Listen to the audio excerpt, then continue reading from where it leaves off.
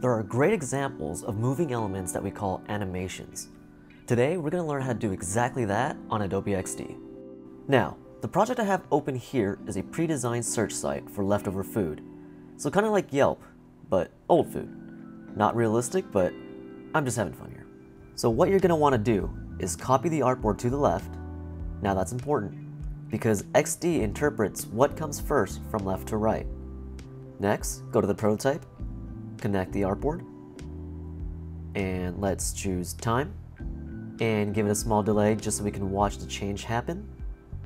Make sure the type is auto animate, and I'm going to make the duration 1 second. You can change it to whatever you're trying to accomplish. Now, let's grab this H1 and bring down the opacity.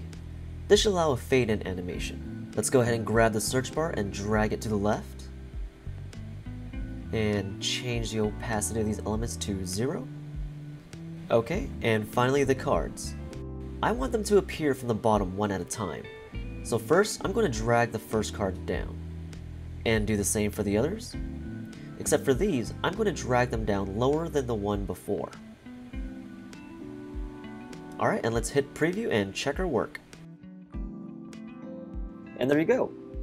As you can see, creating animations on Adobe Xd is extremely easy. So, if you have any questions, go ahead and let me know. I'll see you guys next time.